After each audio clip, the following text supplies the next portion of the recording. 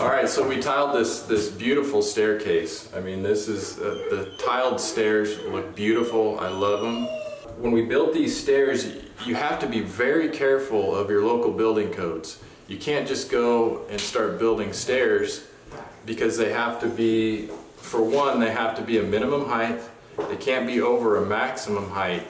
And then they also cannot be any variations between the risers greater than 3/8 of an inch through the whole staircase. So I've seen a lot of mistakes of people that come in and they just figure, oh, I'm just going to tile the stairs. Well, you better have your tape measure and plan accordingly, because there's pretty strict building requirements on the stairs, because if they're different heights and they don't meet the minimum tread width and riser height, I mean, a fall can happen and someone could get really hurt. The horizontal part of the stair is called a tread. The vertical part of the stair is called a riser. So we got a tread and a riser. Our California building codes are the riser cannot be less than 11 inches. So we are right at 11 inches. So riser depth can be no less than 11 inches. Riser height can be no more than 7.5, and we are at 7 3/8. And so all of these stairs have to be within 3/8 of an inch of 7 3/8, which they are. We've planned accordingly. So those are a few of the things you got to be really careful with stairs. You got to use, obviously they get a lot of traffic, they get a lot of direct traffic, so again we use the Ardex Flexbone on top of plywood underlayment, and so we built a really strong structure. They got to be strong.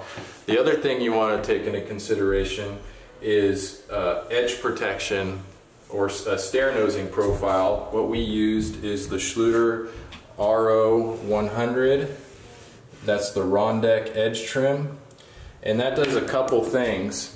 It not only protects the edge, but it also gives a little bit of a visual break in the tile, so that as you come down the stairs, it's a little bit easier to see the edge of the stairs. Because when you do a tiled staircase, it's real easy to lose depth perception, and you don't want people to miss. So if you can have something that stands out even just a little bit on the edge of the stairs, that's going to keep people from overstepping or tripping or missing a step, because we all know how it is when you're walking and you don't expect a step to be there. You can eat crap. So yeah, this is important. It does two functions. Schluter has a number of different stair nosing profiles.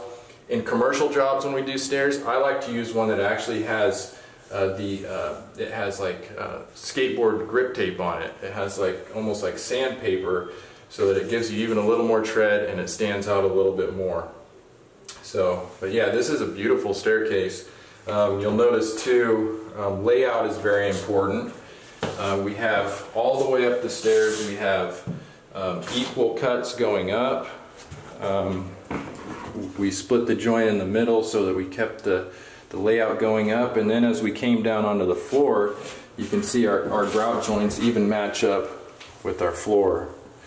So all of this takes a lot of planning and consideration before the fact, so do not just go into building a tiled staircase without, you know, doing the research on your local building codes, planning it out for a good layout, and also, of course, making sure that the structure, whatever you're building it with, is very sound, because they get a lot of traffic in the same area. The same steps will hit over and over again. So yeah.